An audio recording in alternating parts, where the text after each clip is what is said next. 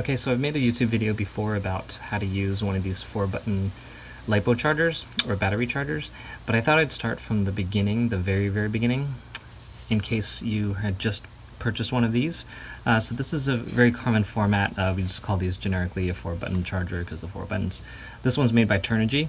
There's a common one made by Sky RC called the IMAX B6. And that one has a lot of generic versions of it, which may not have had as much quality control. And so that's why I selected the Turnigy. I also have something similar made by a company called T Energy. And so those get knocked off too, but just less often. So just more chances that these are genuine models. But regardless, we're going to go over basically why you would even have one of these units. So when you're charging batteries, whether it looks like this or something else, it normally comes with a USB plug, and you just plug it into the wall and it takes forever to charge. So the reason it takes forever is because the amperage, the amount of current going into the battery is very low. And that's for safety purposes, so that for people who are new, they're just plugging it into the wall and they may forget to watch it, and they may just end up leaving it there. But if you do want to charge a little bit quicker, this unit will allow you to do that. It can maximize the quickest amperage so that you can charge each of your batteries within the hour if it's completely empty. Normally you don't want to keep them, you never want to discharge them completely empty. You do want to store these at 50% so that when you do charge, it will take about half an hour only. And that's just for the safety and health of the battery. So first of all, let's kind of go over some of the connector types. The more common one is going to be a Dean's or T connector, which is this one. And we call that T connector just because it looks like a letter T.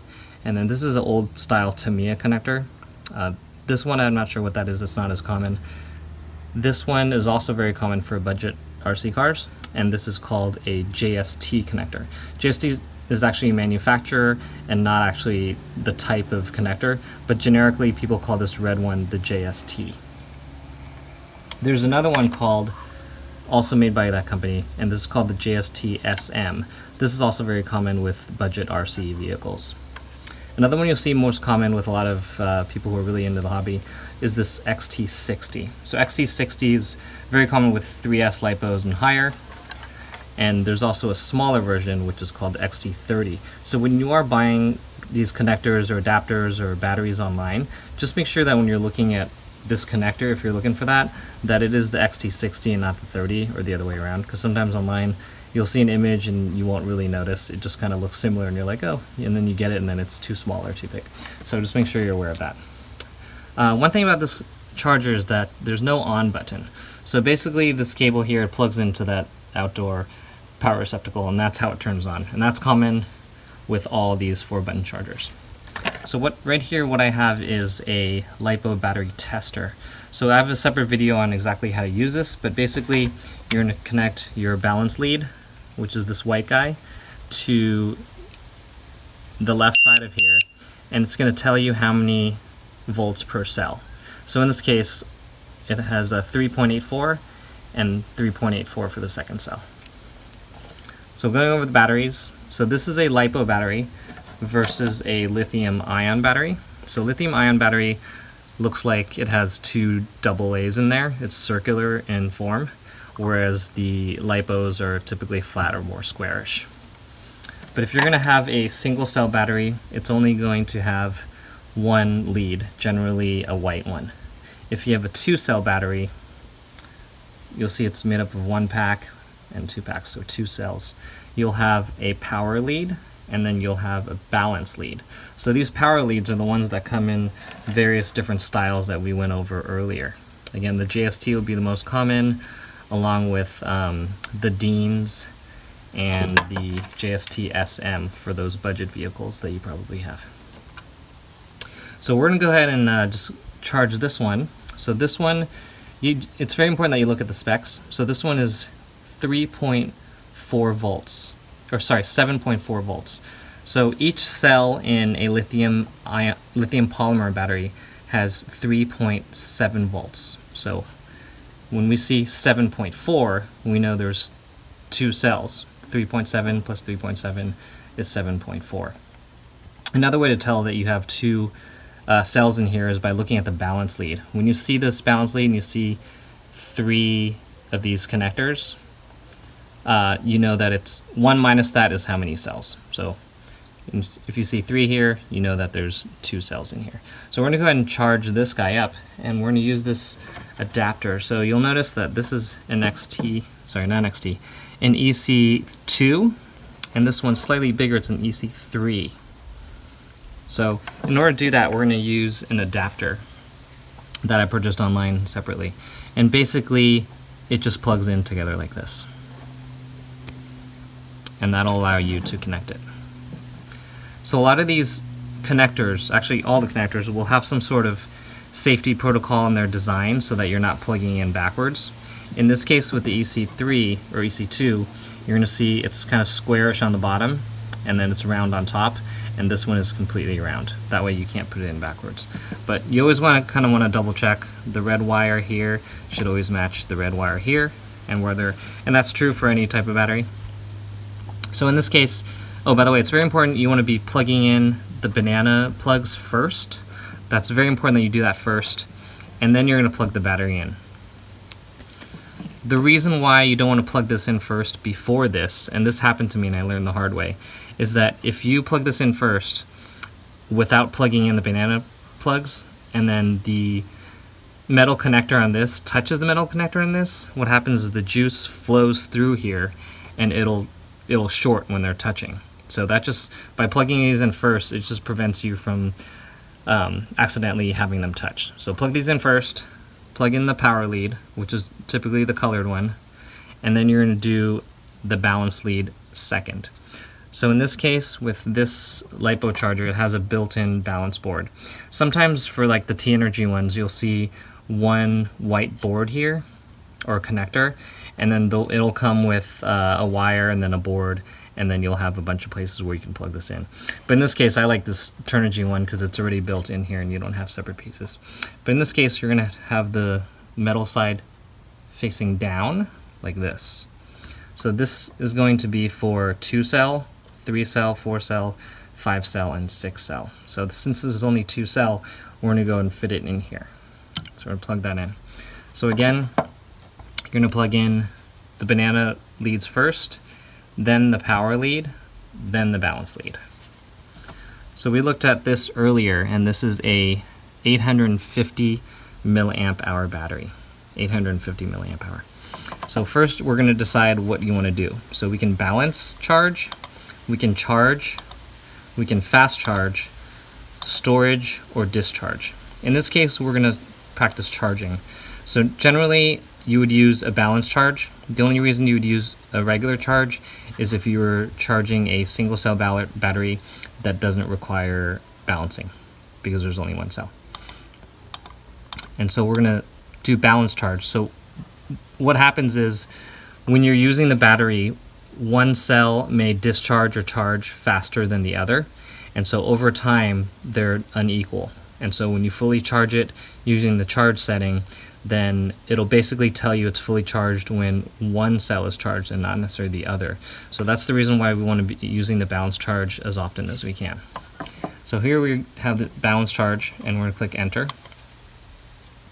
And then you're going to see the current, or the amperage blink. And this asks you how fast do you want to charge this battery, or how many amps do you want to run through it. So for safety reasons, we're going to do what's called 1C, and that means we're charging every 1,000 milliamps to 1 amp. So in this case, we have 850 milliamps, which is less than 1,000. So in that case, we are going to do 0.8. If this had 0.85, we would do 0.85, but this is 0.8. So just kind of as a little pop quiz, this battery here is 1,300 milliamp hours. So in that case, we would make this 1.3 amps. This battery here is 500 milliamp hours. And so here we would set this to 0.5. And lastly, for this battery is 1,200 milliamp hours. And if we were charging this battery, we would make this 1.2. So since this is 850, we're going to round down to 0.8 amps. We're going to click enter here, and it's going to ask you how many cells. So in this case, it's a 2-cell battery, which we refer to as 2S. So if you're new to this, you would think it would be 2C, C for cell, but S is actually series. So that's how the two cells are connected, by series as opposed to parallel. So that's why we call those 2S batteries. So once you've told the unit that you're charging a LiPo battery, that you're balance charging at 0.8 amps, and it's a 2-cell battery, you click enter, and it's all set. Then you press it again, you hold it down, and it'll double check everything, and then you press enter to start. And here you're going to see the amount of time that has passed by, and this here you're going to see how many milliamp hours are added to the battery. So if you press this button here, you're going to see this screen, which at first may not be that easy to understand, but basically there's 6 numbers here. Okay, so 3.88, 3.87, oops, and then there's 0, 0, 0, 0. So the reason why these numbers are occupied is because these are the first 2 cells. So the first cell in this battery is at 3.88 volts. The second cell in this battery is also 3.88. And since it's only 2 cells and not 3 cells, then there's no number here. If we had a 6-cell battery, then all these numbers would be occupied with whatever voltage they are. So in this case, this will be charging to 4.2 amps, sorry, 4.2 volts per cell. So I know that's kind of confusing because we mentioned earlier that it's 3.7 volts per cell, but that's what we call a nominal voltage. When you charge a 3.7 volt battery fully, it actually charges to 4.2. So don't be alarmed by that. When I first started using this and went to 4.2, I realized that overcharging a battery can be really dangerous, and that kind of scared me. But that was before I realized that the 3.7 is nominal, and all 3.7 batteries, voltage batteries, will charge to 4.2. So in this case, since it's a 2-cell battery and the actual voltage is 4.2 per cell, it'll finish charging at 8.4. So here we see the time's gone by. I've been talking for 1 minute and 53 seconds, and then 25 milliamp hours has been added to the battery. And the total voltage of this 2-cell battery is 7.78 volts. If we click this button, again, you'll see each cell and how many volts in each. So now we're going to go ahead and exit out of here by pressing stop, and then we're going to practice storage charging, because I actually do want to storage charge this battery. So again, it's a LiPo and we're balance charging. Fast charge, storage mode.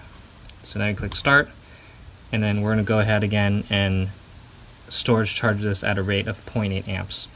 This particular device does not allow us to exceed 1.0 it does in storage charge. So the T-Energy one, as opposed to this Turnigy one, the T-Energy one caps it off at 1.0 amps in storage mode.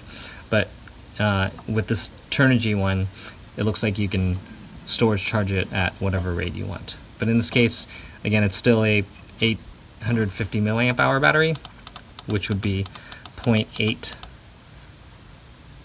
amps for the current to storage charge it. And it's still a 2S, so we're going to go ahead and enter, hold down that button, and it says confirm to enter. And so now it's discharging. So you're going to see this is a lithium polymer battery, lithium polymer battery, a 2S, and it is currently at 7.7 volts for the entire thing. And it's in storage mode, or it will be in storage mode. It's set for storage mode. It's been 23 seconds, and it's discharged this by 4 or now 5 milliamp hours. So even though we typed in 0.8 amps, right now it's kind of toggling between 0.6 and 0.7. So it does lower it as needed, so don't be alarmed by that number. Again, if we click this status button to the right, we can see that before it was 3.88 and now it's 3.44. So storage charge is going to be 3.8 volts per cell. So when this goes to 3.8 and 3.8, this thing will stop. So we're going to go ahead and leave that here. And while we do that, we're going to go ahead and talk about some of these batteries. So whatever RC car or boat or vehicle you have, if the connector fits and you have the same cell count, in this case it's 7.4 volts, and we know there's 3.7 volts per cell, that this is a 2-cell battery. And it's kind of obvious here because you can see 2 individual cells here. So as long as the cell count is equal and the connector is the same, it will work in your vehicle. The only thing you have to double check is the physical fitment of the battery, that it fits in the tray of your vehicle. If you want your vehicle to last longer, and you want to buy a new battery, then you just need to check that it's the same connector, and that it's, again, very important, it's the same voltage, but you can increase the milliamp hours. So this came, I believe, with a RC boat and 1200 milliamp hours. So I have another one that is 1500 milliamp hours. So that works in the boat as well, and it will just last a little bit longer because it has higher milliamp hours. But you do want to be consistent with the voltage and obviously the connector. And that is it. So if you have any questions, feel free to leave a comment below, and I'll get back to you as soon as I can. All right, take care. Until next time.